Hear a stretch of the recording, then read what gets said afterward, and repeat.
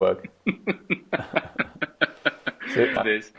I'm going to take some camera lessons from you next time we meet. So All right, to fill everyone in, just to satisfy Konstantin's ego, he has probably one of the most dope camera setups possible. That for whatever reason, with whatever system we're using, just simply won't work unless everyone is content with having a little moving box on top of your face. yeah, well, we don't want We that. tried. We Yeah, tried. We back tried. to basics. Back to basics. Well, back to basics for me. I'm hoping out of this conversation, I'm going to learn a little bit more about the real KB, behind the channel, but also about. I've got some funny questions because I very rarely get the opportunity to talk to a German MW, and so I thought you could enlighten me onto some fun, different German facts, if you will. Can you tell me? Because I think about wine like, say, Barolo. Barolo makes sense in the context of Northern Italy. You know, we've got 30 egg per kilo pasta, creamy dishes. We've got large amounts of, mushrooms, and you need some tannin. You need some acid. You've got currywurst. How does that coexist with Riesling? How does Riesling become the predominant thing? Is there food styles that I just don't know about from Germany that specifically that evolved alongside? I don't know.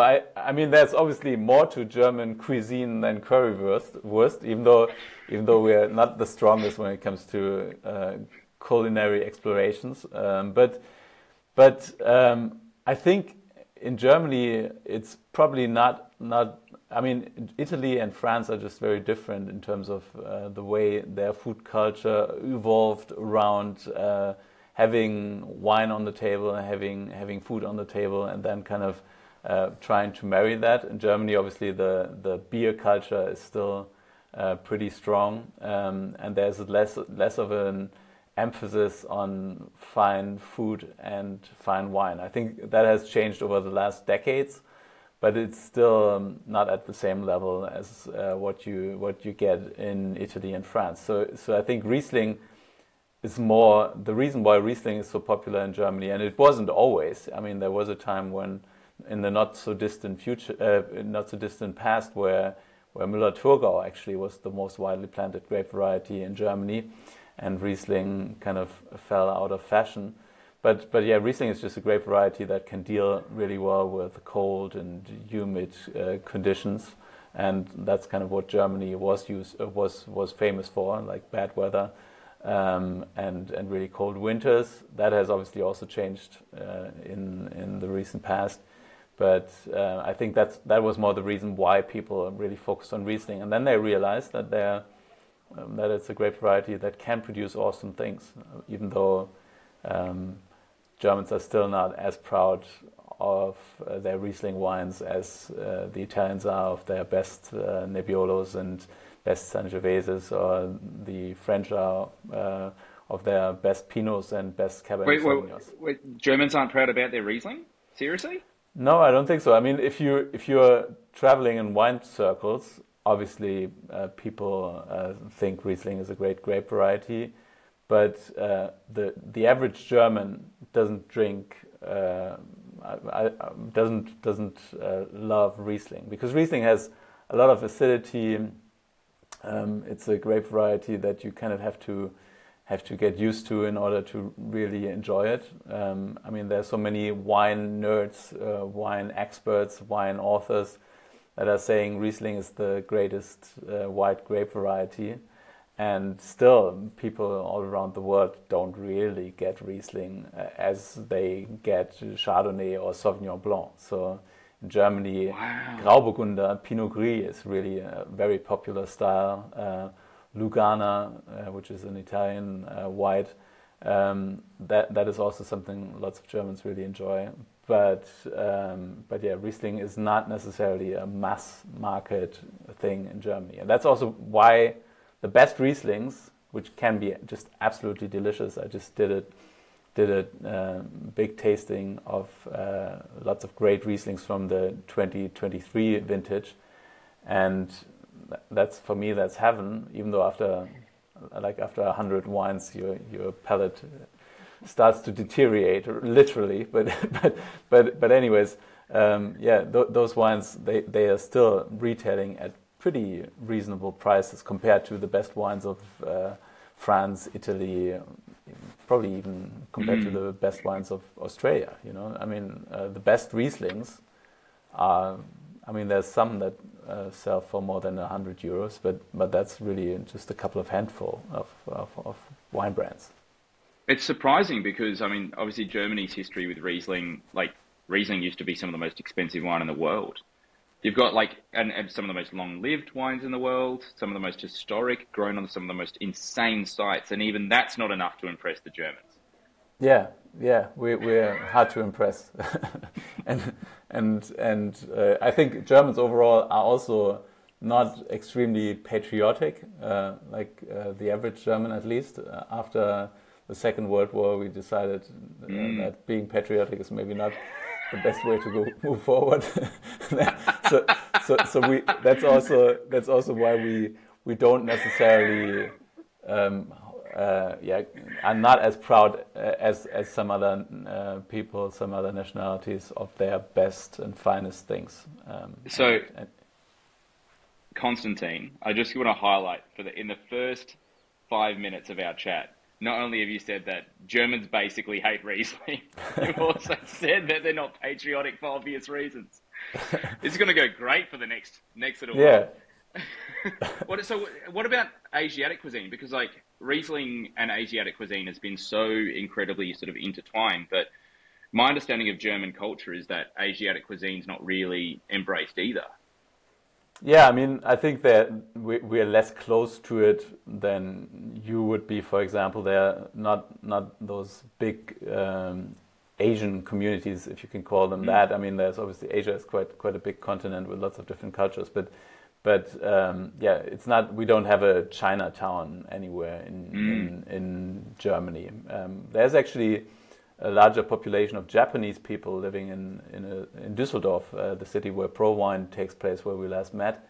But yeah, there are fewer really great Asian restaurants in Germany, I think, compared to some other countries. So you don't see that often, but yeah, I mean, Riesling can work really well with certain Asian dishes and Asian cuisine styles, even though I mean, I'm not an expert when it comes to Asian cuisine, but even I know that it's quite diverse and complex, and you can't just compare Japanese cuisine to Korean cuisine, even though they are actually not so far away. And China is a whole world on its own with many different styles and directions that the cuisines take. So yeah, but yeah, obviously due to especially a certain style of German wine, which is also a style that doesn't really exist much anywhere else in the world, works really well with spicy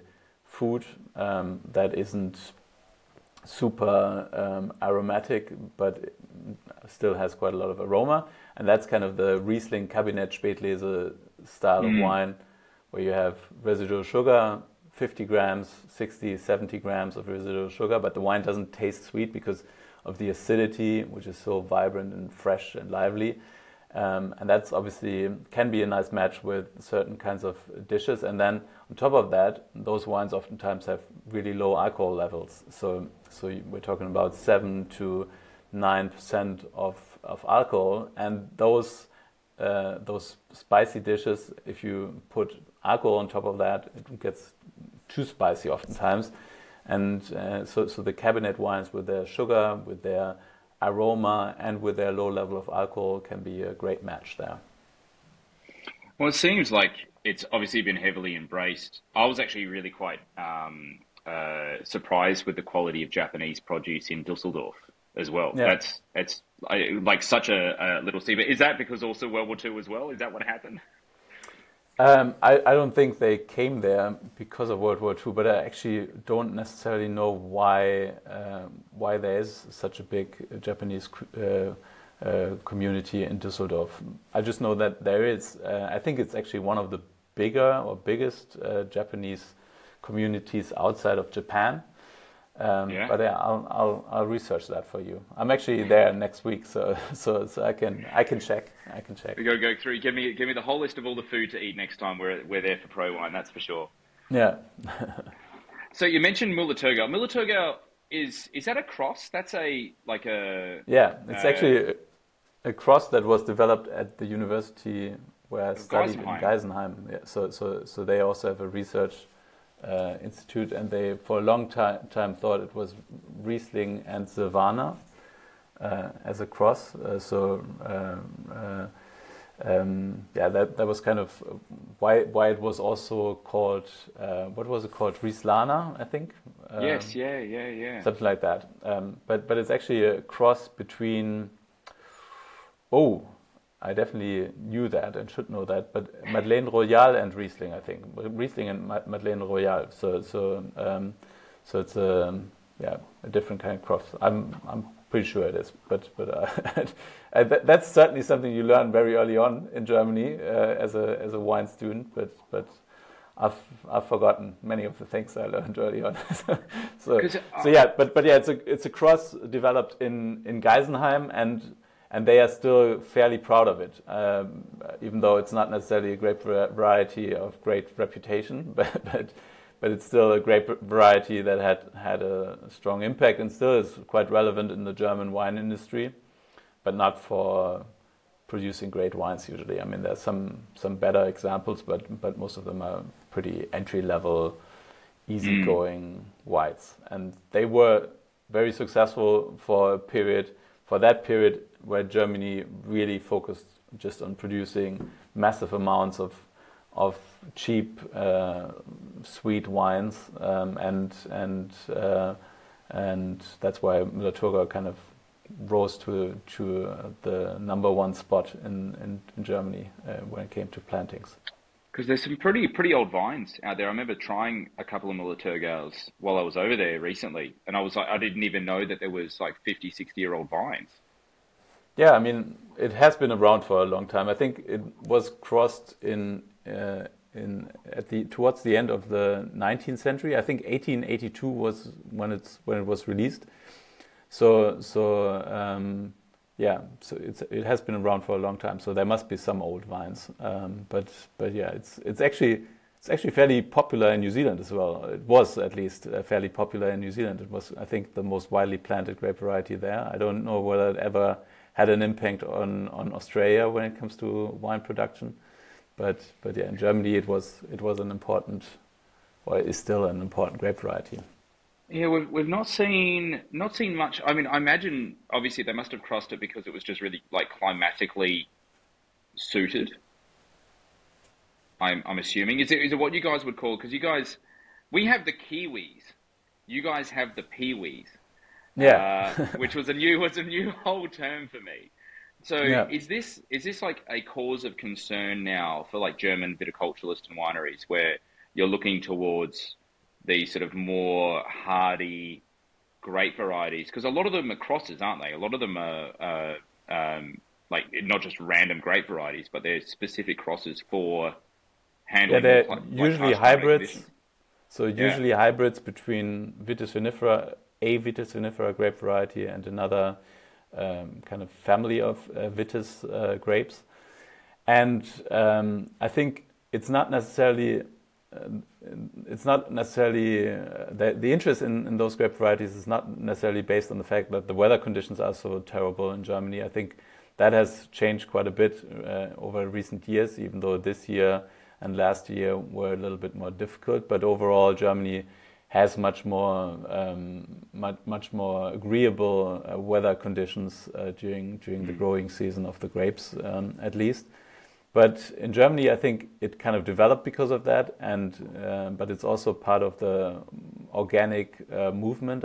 There's a fairly strong movement in Germany towards organic and having organic products. The Green Party has been a strong party in Germany, focusing on all environmental issues.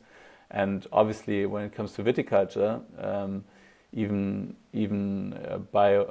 organic or biodynamic viticulture, you are relying on sulfur, which isn't that big a deal, but it's the copper that is a real issue for winemakers all around the world, because it obviously accumulates in the soil, it doesn't disappear, and in regions where there's a lot of wine production, there's quite a lot of copper in the soil, and being able to avoid that, and by just planting grape varieties that are able to withstand or are resistant to the fungal diseases that plague wine for a long time.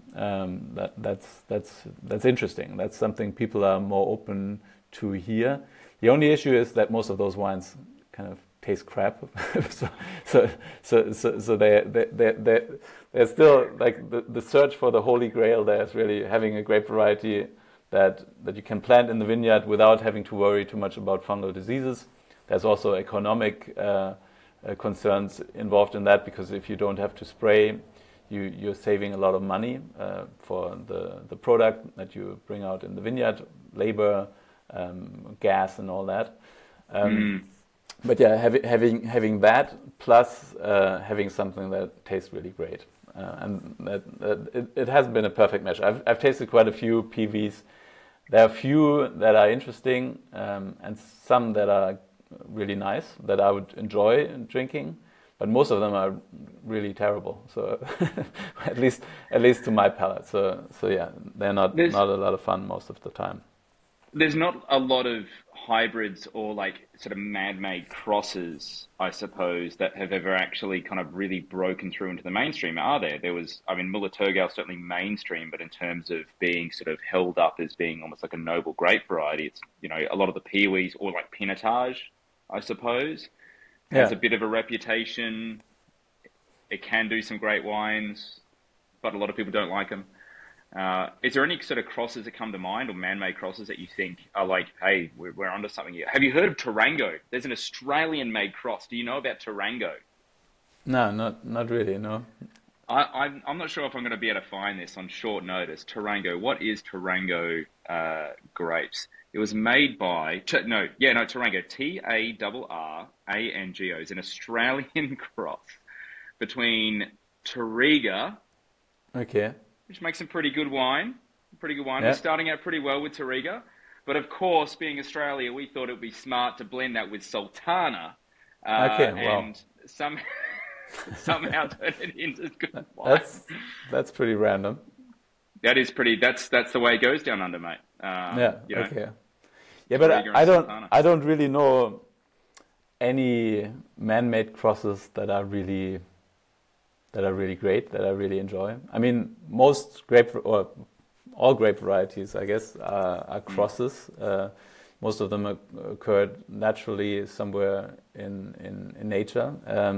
And through the process of kind of eliminating the stuff that doesn't bring good results, people kind of came up with the grape varieties that we use nowadays most of the time. And the whole crossing business is not very old. So in most cases, especially during that period at the end of the 19th century, beginning to first half of the 20th century, there wasn't as much focus probably on quality wine production anywhere in the world. It was more about kind of the populations were rising, people needed something to drink, and so everyone was searching for grape varieties that are producing high yields on a reliable basis. They were using or looking at different factors in order to cross those grape varieties. And nowadays the situation is different. But I mean, establishing a crossing, having winemakers planted all around the world or in the right spots, test them for a bit. That just takes time. So I guess there will be probably better crosses in this century than like man-made crosses in this century than there ever were before. But yeah, I couldn't think of anything man-made cross that I would say is something I enjoy drinking. Even Pinotage is not something that I really really have that much fun with. I mean, there are good examples, obviously, but yeah, it's not one of my favorite grape varieties.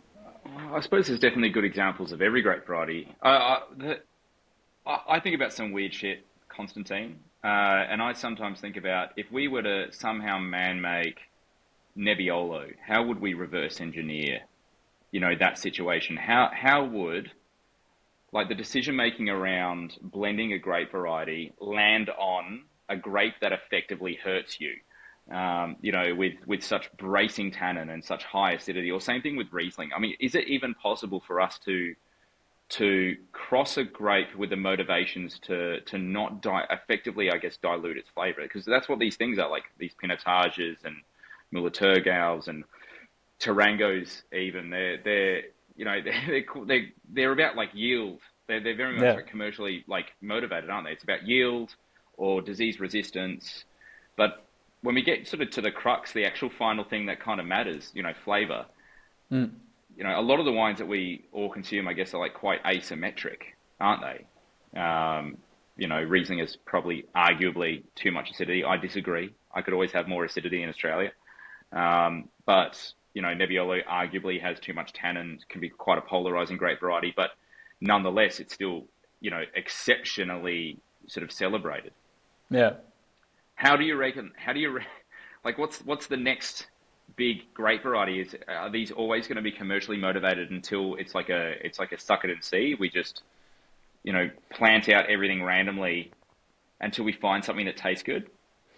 Well, I think when you're talking about man-made crosses, right? What's the next big man-made cross? I think personally, I mean, there are too many wines already on this planet. I also think there are probably too many grape varieties out there, and just kind of working with what we have and identifying interesting new things out of the existing grape variety pool that we have is probably the better idea, rather than just kind of adding more to it. Looking at trying to figure out how to cross Sultana with Touriga Nacional. I think people should really spend their time more wisely and do stuff that really benefits the human population. I'm going to send you a bottle of Tarango. Yeah. That's a good idea for a video. We're going to do only man-made crosses. Yeah, I actually did like a hybrid video at some point, and that was not the most pleasant experience that I had producing a YouTube video. So I don't know about that, but yeah, I mean, I'd be interested in tasting a Tarango. Sounds delicious. Well, what of all the sort of wines you've obviously tasted, heaps and heaps of wine through the channel. Do you have a bias? Is there like a group of varieties or flavors or profiles that you just naturally gravitate towards? I think everyone does have like a bias towards a certain kind of wine style or certain grape varieties. I try to switch that off when I rate wines, but obviously when it comes to preference, there are certain wines that I just enjoy drinking at home, and other wines that I'd say, well, this is a great wine, but I don't want to drink it. And not me personally. I don't feel like drinking that over dinner. So there's certainly something there. But when it comes to rating wines and describing wines in my videos, I always try to make sure that people understand that even though I might not love this wine, I still give it a good rating, and I think and I explain why or for whom this might be a great choice, and vice versa. Sometimes I really love a wine and I don't rate it very highly, and I explain why this style is maybe not for everyone, and just for certain people who enjoy certain kind of wines. I mean, that's the beauty of wine. There's a lot of different wines out there, a lot of different styles, and you can kind of figure out what you like and what you don't like, and this might also change over time. I mean, for me, it certainly has changed over time, but I'm still very truly interested in most wines, and I really enjoy tasting very different kind of styles and different wines at different price points. I was recently asked by someone who's also in the wine business and wine media, whether I'm not also kind of I also don't like tasting certain styles of wines, and I do really still enjoy tasting like Aldi wines. I mean, those are not the wines that I love to drink, but I still find it important and relevant and interesting to taste my way through the cheapest wines in the world, taste my way through the biggest wines like alcoholic monster wines, as well as fine and elegant wines and really expensive wines. I think wine is one of the very few, if not the only product that you can purchase for like €1 a unit. The same product, like fermented grape juice, might retail for 10,000 euros a unit as well. So there's a huge difference in terms of price for exactly the same product if you look at it like from a distance. And the only difference is where the grapes were grown and which grape variety was used, and some small differences in winemaking techniques. But in the end, it's all just fermented grape juice, and I find that fascinating. And I don't want to, even though I don't sit down in the evening drinking the leftovers from my Aldi wine tasting video, I still enjoy tasting those wines and being aware of what's going on in that segment of the market. So you mean you didn't just go off camera and just swig that entire bottle of Great Wall?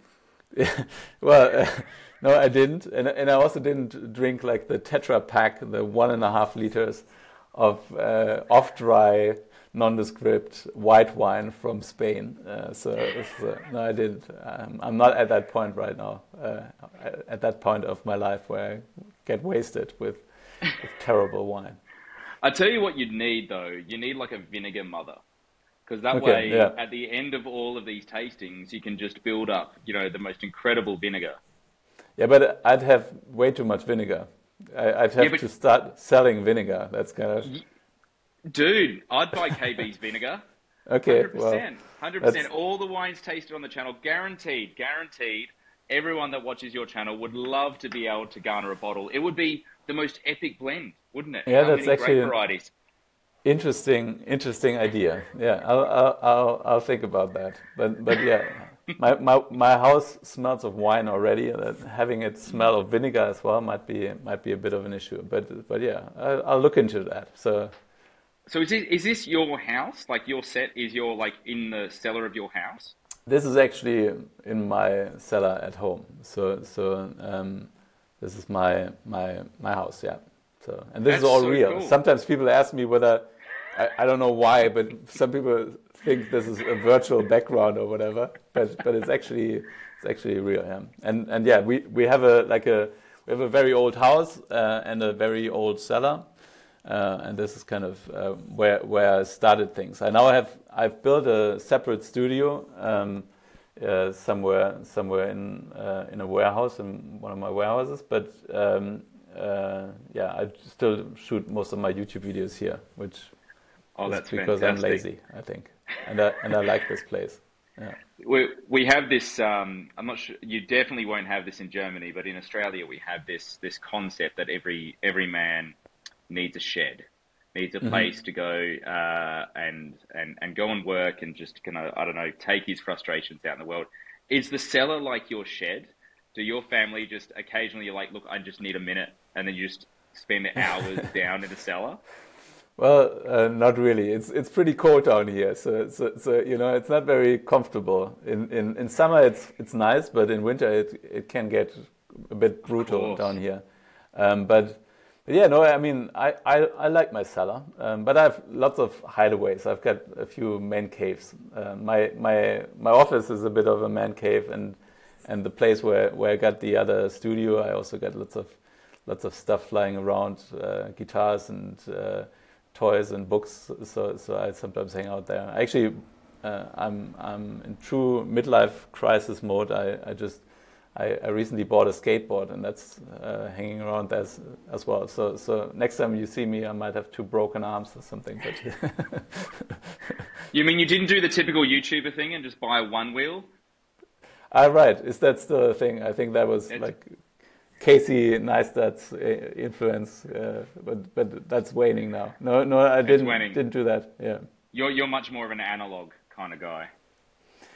I don't know. I don't know about that. I'm actually quite digital, but yeah, I always wanted to have a skateboard, and now I have one, but I still don't know what to do with it. So.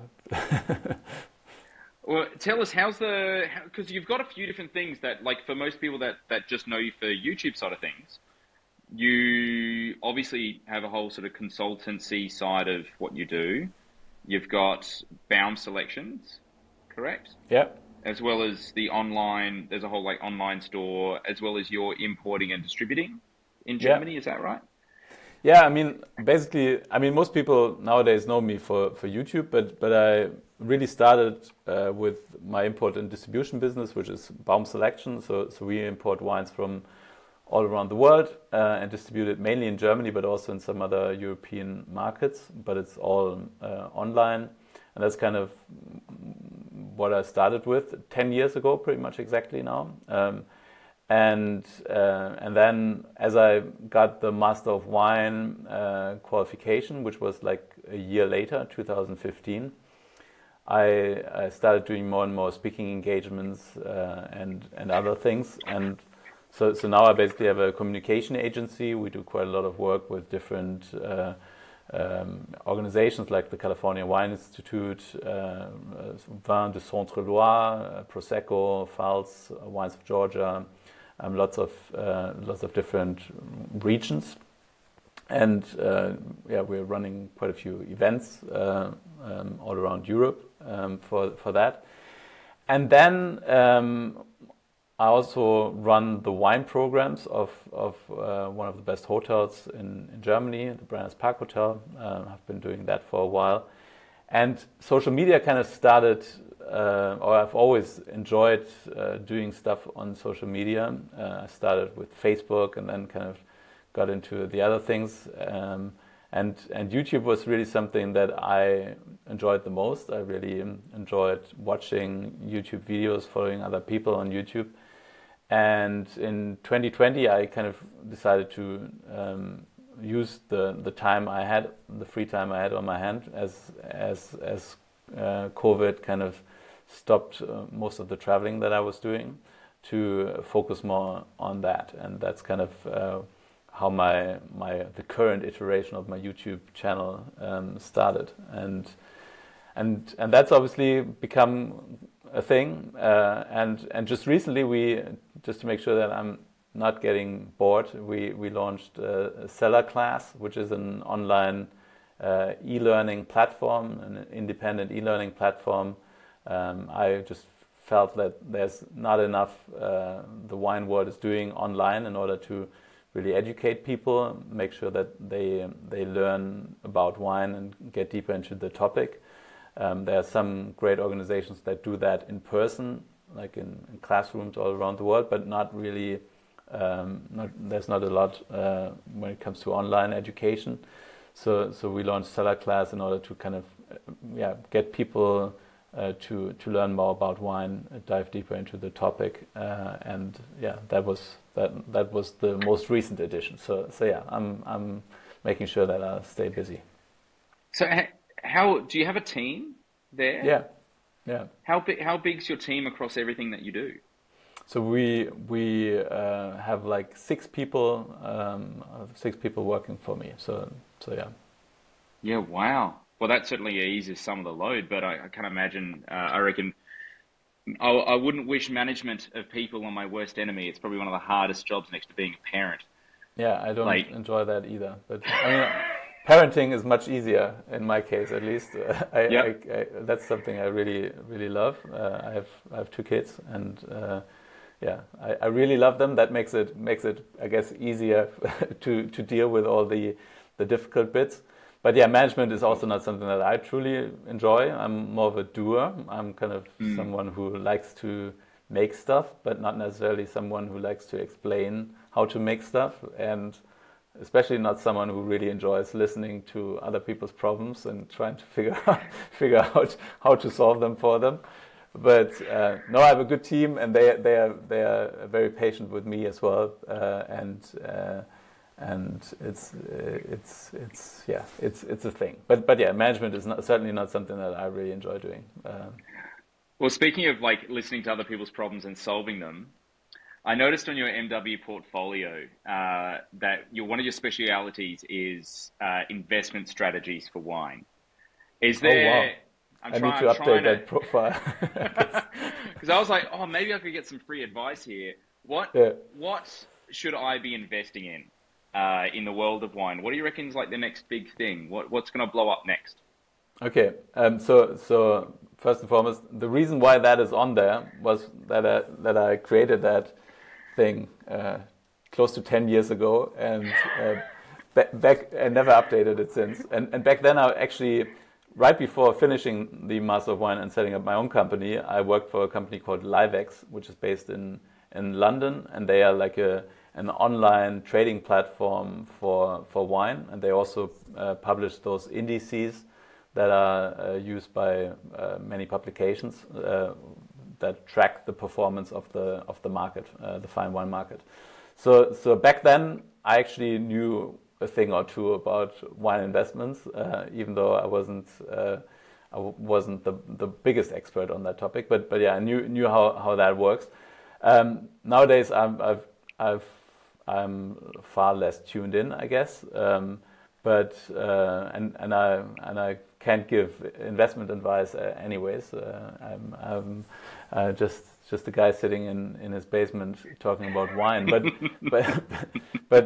I think the thing is, if you look at the market right now, Bordeaux, which was the most dominant category by far when I worked at Livex, like I think Lafite was kind of making up a quarter maybe of the turnover on the platform. So that was the time when Lafite was all the rage, and China was really into Bordeaux wines, and prices went up like crazy.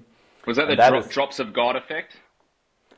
Yeah, maybe that, and it was just, I think it was also governmental spending back then. The government employees were buying expensive wines to have them at their banquets and use them as I don't know, bribes or gifts, whatever you want to call it, and so there was quite a lot going on from that side, and they stopped that at some point, and I think ever since then Bordeaux has been struggling. There are other reasons for that as well, and nowadays, I mean, the prices are still pretty high, but it's certainly not as easy to sell Bordeaux wines now compared to what it was like back then.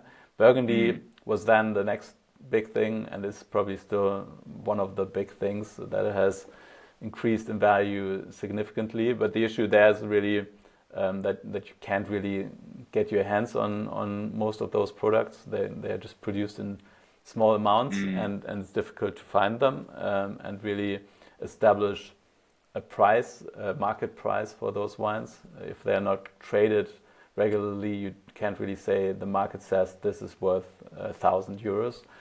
So, and I guess getting into Burgundy is, I think, probably not a great idea nowadays, because those wines are just too expensive already, and I don't know where else they are supposed to go. I mean, I think there's not a lot of room to grow in terms of prices there.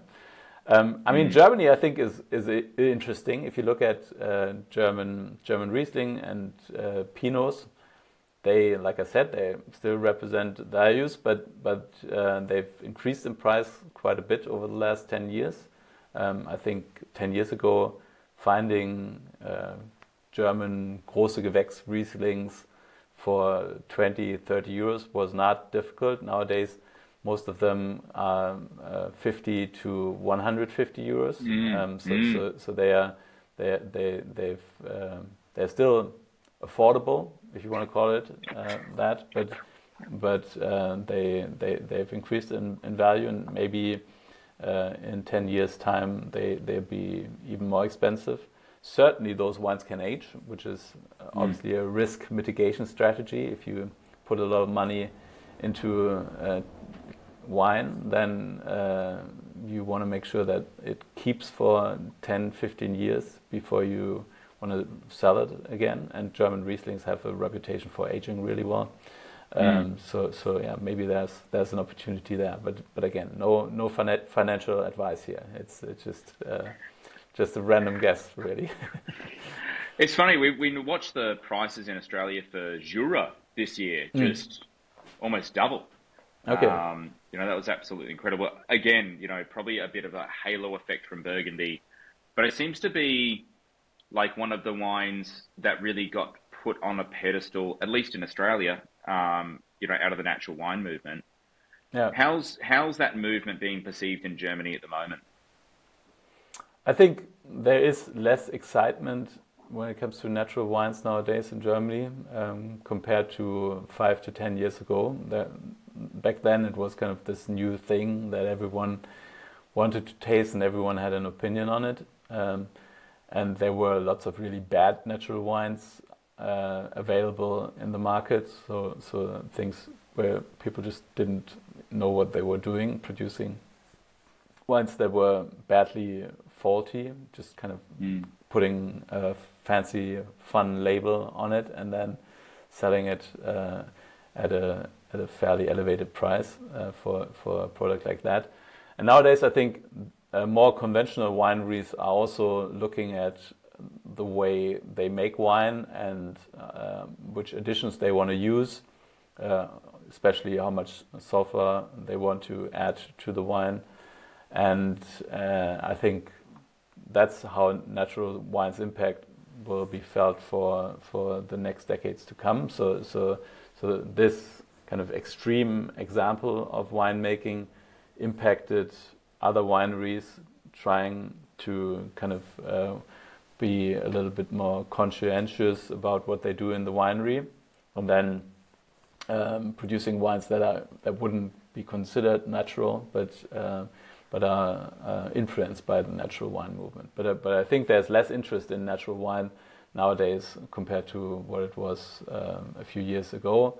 And I think for me personally, natural wine doesn't really need to exist, in my opinion. I really don't like the term natural wine, because wine is never a natural product. I mean, if you want natural wine, you need to kind of go into the forest and find a wild vine and wait until the grapes drop on the ground and start fermenting, and that's kind of natural wine for you. Kepa, you're giving me ideas. You're giving me amazing ideas.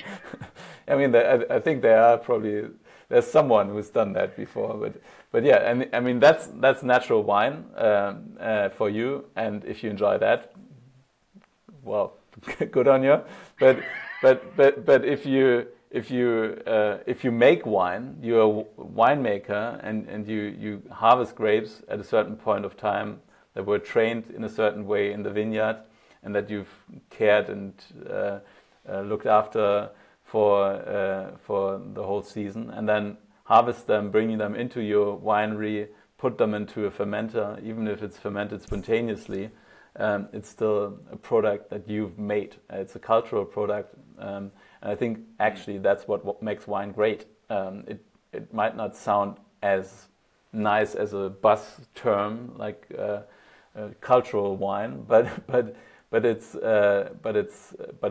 really what makes wine great. I mean, wine has been around for such a long time because people find it important in one way or the other, and they've made it in so many different places, and it has become part of our culture, of our way, the way we eat food, the way we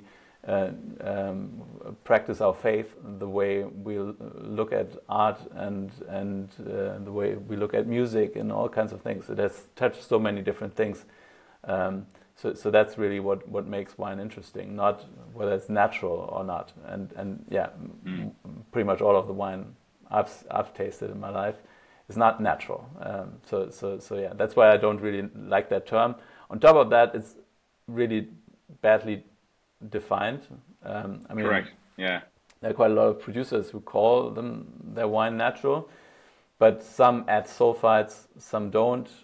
Some add minimal amounts of sulfites, whatever that means. Some add. KB, it's about the vibe, man. It's just all about the vibe. Yeah, I mean, I personally, I'm not here to judge anyone and to tell them what to do or what not to do. I just kind of think that that's not something that I need. I don't enjoy a wine more because it's natural, whatever that means. I don't enjoy a wine more if it has 15 milligrams of sulfites rather than 35. You know, that just doesn't mean anything to me. If the wine is well made, I enjoy that. I obviously also enjoy wines more that have a nice story and that are made by people that I find interesting, made with a certain thought or concept in mind, rather than just I'm making wine in order to make money. That's obviously not as interesting for me either. Who's making money in wine? I actually listened to this podcast yesterday, which is one of the best podcasts I think out there. Not a wine podcast. How I Built This, it's called. I don't know whether you've heard of that before, but you should definitely check it out. It's about people who started businesses, and they kind of talk about the story of how they developed the business, and it's usually a very honest and kind of nice kind of conversation, and shows you that even the biggest companies, some of them were accidents. Everyone had issues building their companies. Everyone was afraid to fail and all that kind of stuff. So you and me, we're both entrepreneurs, so we sometimes need that feedback to realize that we're not alone with our problems. But yeah, anyways, so I listened to that podcast of the people who created Barefoot, the wine brand. Oh, Barefoot. Oh, right. Wow. Yeah, because some people or many people think Barefoot is actually a brand that Gallo created, but Barefoot was created by this couple who. They weren't in the wine business at all. I mean, one of them was sometimes working as a consultant for wine businesses, but yeah, they weren't in the wine business at all, and they kind of started off with this wine that they bought from a winery that went bankrupt, and they kind of developed the brand Barefoot, which is an interesting story in and of itself, because I mean, who puts a foot onto a label, you know? The same sort of people that put a kangaroo onto a label, maybe. Yeah, well, I mean, that kind of makes more sense, but having a foot on the label is just kind of like, you know, I once made a Pinot in my basement here and recorded it on a video, and I was stomping the grapes by foot, and there were quite a lot of comments there talking about the fact that that's disgusting, but... Barefoot is taken. You can't use that. Yeah, too late. But yeah. So just to come back to that question that you asked, who makes money? They actually never really. I mean, they made money in terms of like turnover, but profitability was always kind of an issue for them. Even though at some point they were also profitable, and they created one of the most successful wine brands out there, and they obviously made money when they sold that brand to Gallo for an undisclosed sum, but I guess that was quite a lot of money that they made by selling it. But yeah, I mean, I think it's very difficult to make money producing wine. That's for sure. There's some other sectors that are a bit more profitable, but yeah, making wine. It certainly seems to be generational. That's where.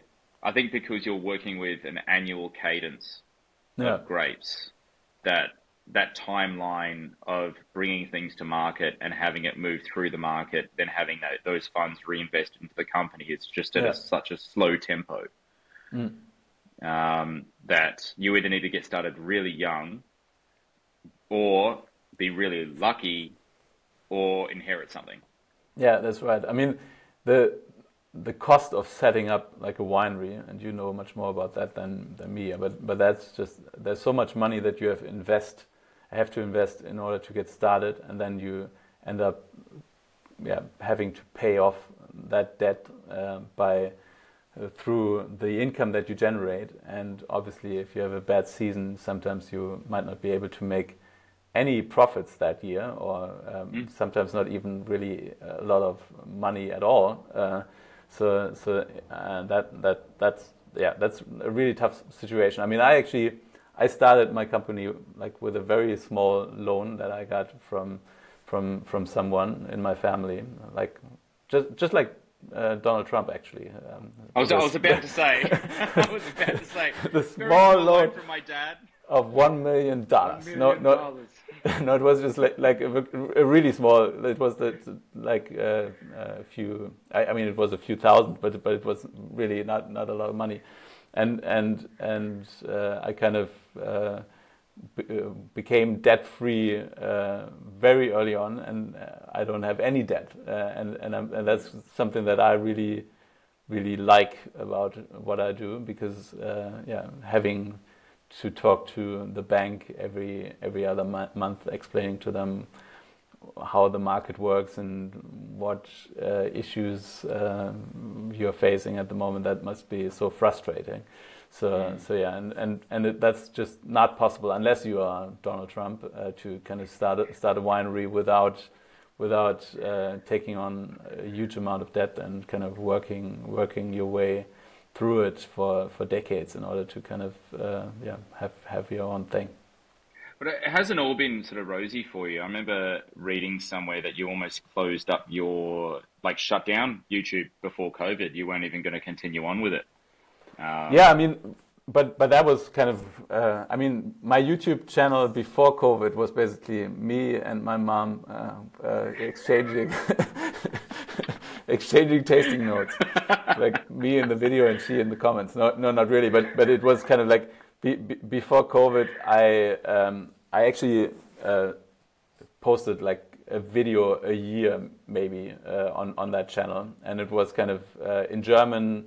So the potential audience was much smaller anyways, and there were maybe, I don't know, I think when I made the switch, I had maybe 400 subscribers on my YouTube channel, so not a lot at all, and I had posted maybe 8-9 videos on that channel. So it wasn't really a thing. It was just it was an aspiration. It was something that I wanted to do, but not something I actually had done. So it was kind of something when I started my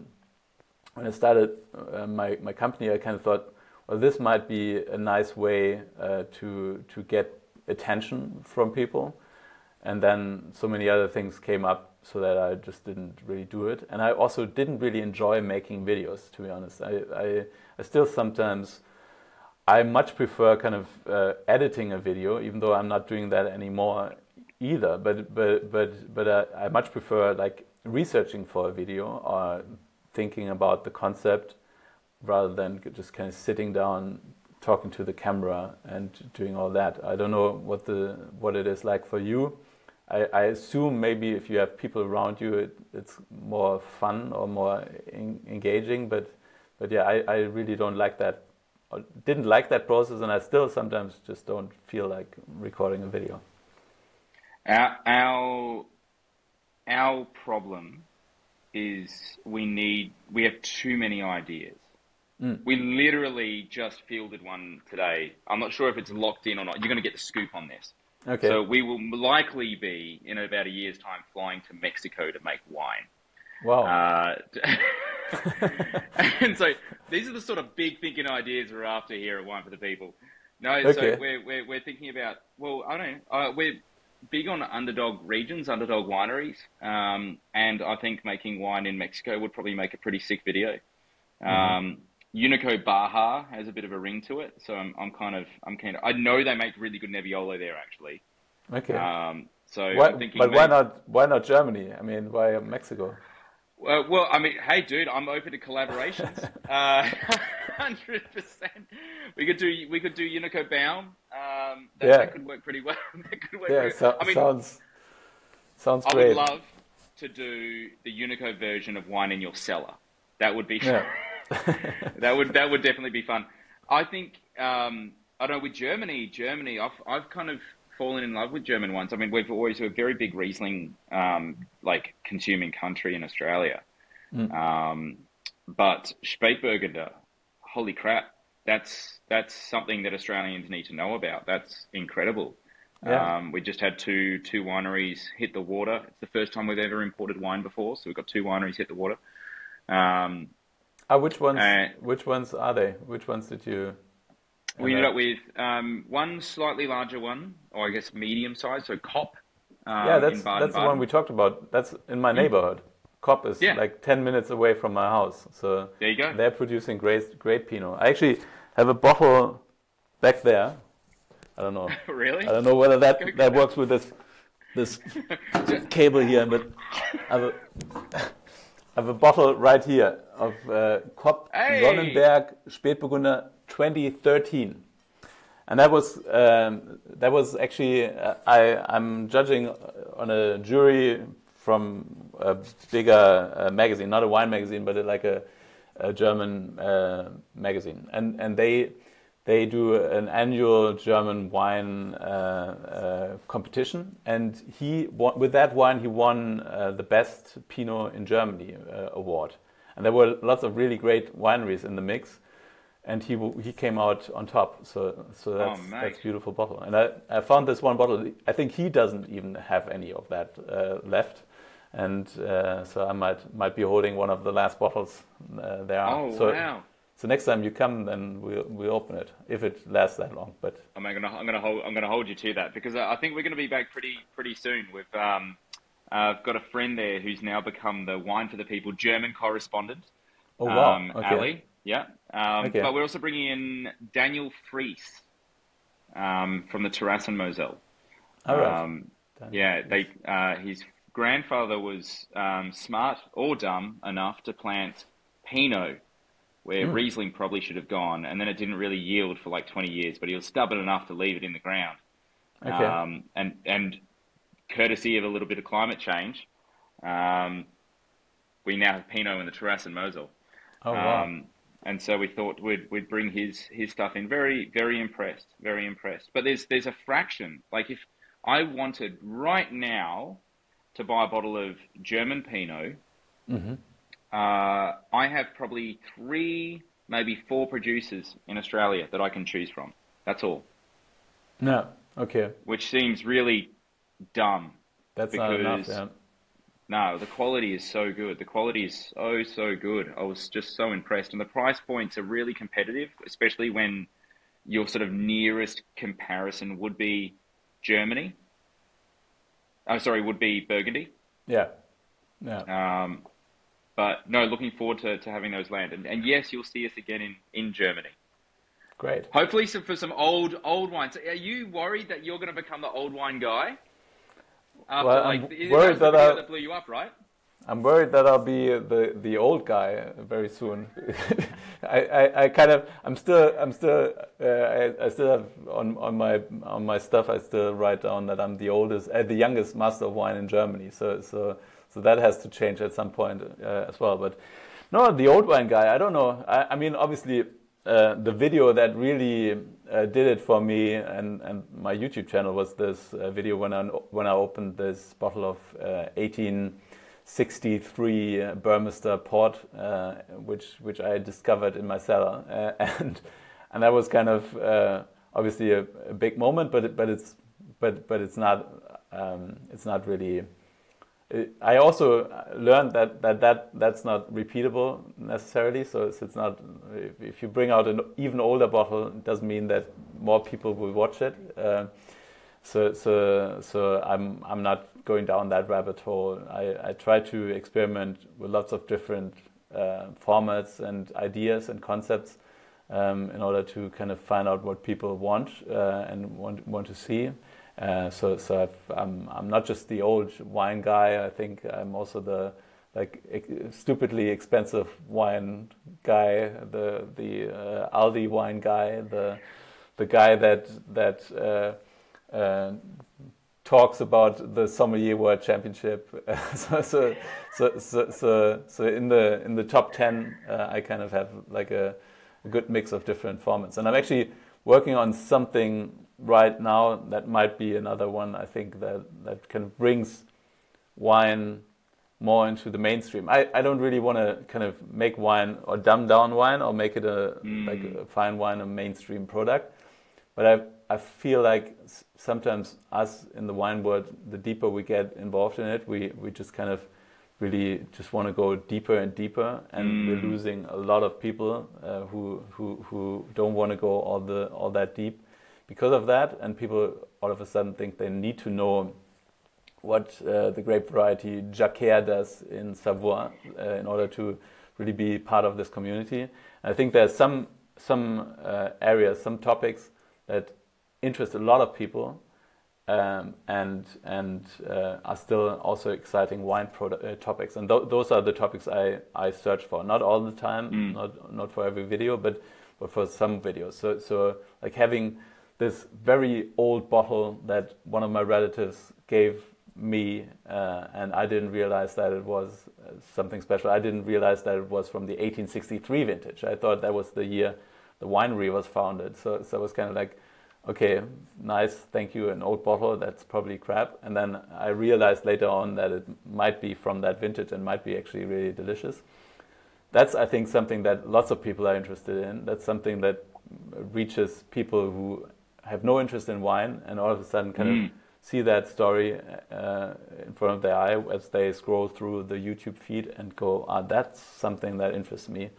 Just like when it comes to tasting really expensive wines, like I had a video where I looked for a bottle of Petrus and found a bottle at a local retailer and bought that and kind of opened it and made it an experience. I think that's something that people are interested in. So as soon as when I tell a story or a concept or explain it to one of my friends or relatives, and most of them, they have really no interest in wine. If I tell them about it and they kind of go, that's really interesting, tell me more.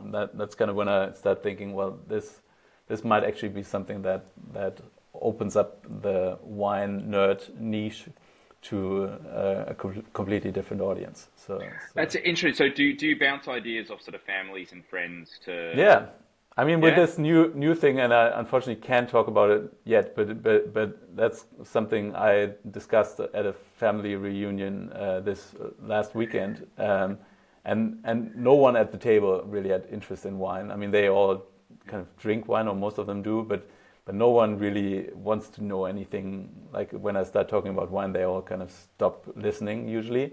But when I told them about this and what I'm trying to do there, that's kind of, everyone was kind of like engaged and interested, so I do that. Yeah, I do that more with people from outside of the wine world rather than people from inside of the wine world, because for that community I know fairly well, and I understand what they are looking for and what they might want to see. And obviously also when it comes to YouTube, you always have to think about how does this kind of translate into a thumbnail and a title, because that's kind of everything when it comes to YouTube, really. I mean, the execution and the production of the video is also important, but when it comes to being successful on YouTube, it's all about like having a thumbnail that is easy to understand and a title that summarizes that topic neatly, but makes it really interesting, so that people really have to click on it, as it is such a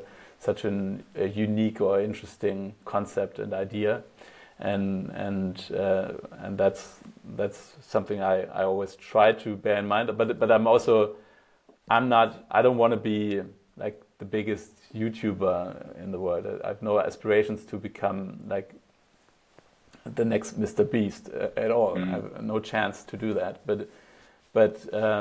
But I think there is certainly space in that world for wine, and there should be much more interest in that topic in the world in general. And I think YouTube is a good way to get more people involved and interested in the topic of wine.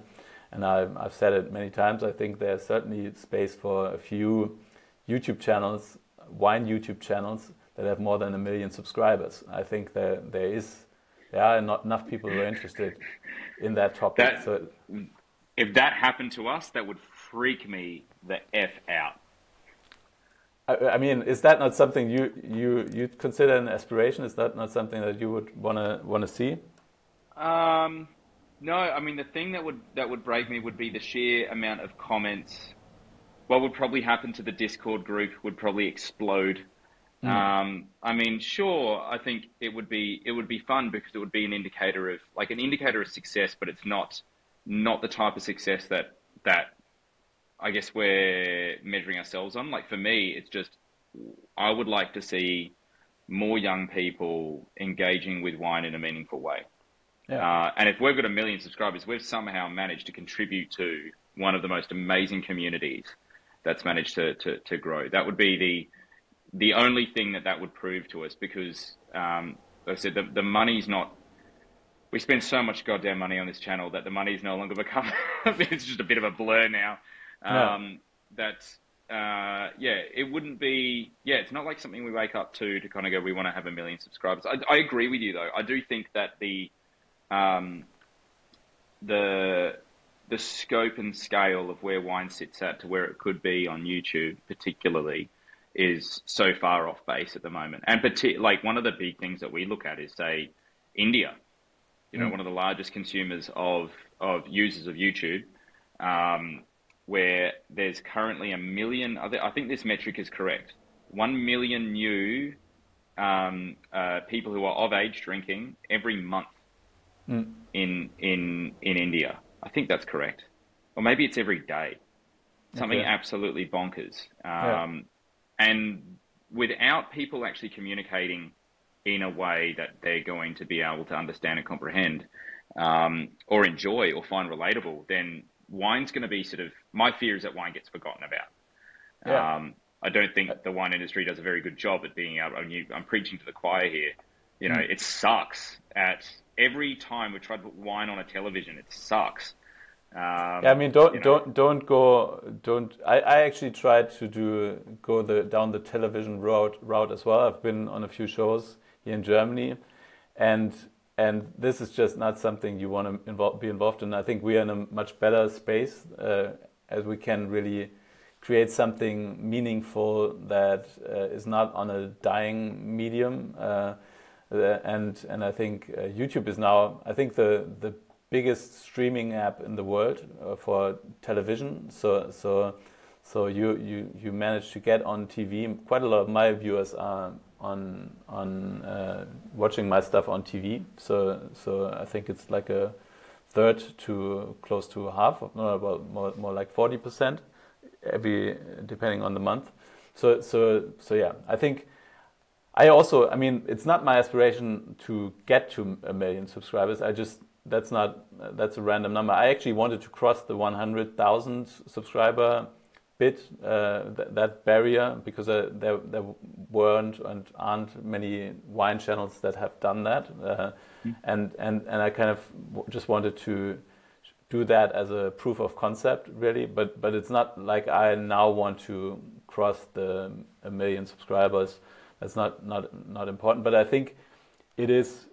There is certainly room for wine channels on YouTube to get to that point. I mean, there are coffee channels like James Hoffman. I don't know whether you know that guy. He's awesome, wicked dude. Yeah, he's awesome. Yeah. He is the coffee nerd, and he kind of makes those videos where people have to sit through half an hour of him explaining something about coffee machines, and he has like more than 2 million subscribers. I think so. Wine, certainly there's a gap there. I think what we need to just understand is how to get to that audience, how to produce compelling content. But obviously, if you're just going for views or subscribers, you might lose your way.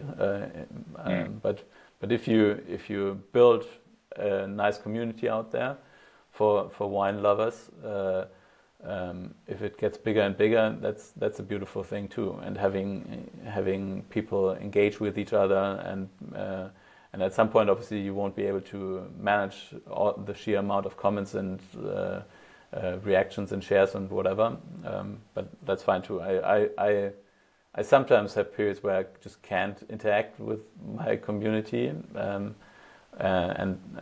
most of them are fine with that too. They're quite understanding when it comes to that, and then I'll jump back into it and react and comment back and do stuff like that. So yeah. Well, Konstantin, we are well and truly over our time. As I expected, we basically got through only half the questions we had prepared. Mate, thank you so much. Honestly, thank you for your time. But also thank you for everything that you've been doing and you have done, and also the support for us at the channel. It's been huge for us. You know, you were mentioning before how, like listening to a podcast about like other small business owners and the trials and tribulations they go through. You've got a unique perspective into the stuff that we do. Even just the 10-minute, 20-minute chat before we even hit record about trying to figure out cameras and shit. Like, yeah, that was fun. Only people that post on YouTube are going to know about the pain, the real pain. Yeah, no, but I really love your stuff. I always thought you guys deserve to have a audience. Because you're bringing something unique to YouTube as well. What I'm not a big fan of is really just kind of people trying to do stuff that is successful and copying it, or doing the same thing that others are doing. And you just have so many great ideas, and you have a great team there as well. A very nice dynamic amongst you guys when you taste together and talk. So I think that's really enriching the world of wine, and my mission is to make sure that the world tastes better. And I think you are also achieving that with what you're doing. Right. Very, very kind. I'm going to leave you to the rest of your day, and I'm going to finish off some Riesling. All right. Yeah. Enjoy. I'm jealous now. Cheers, mate.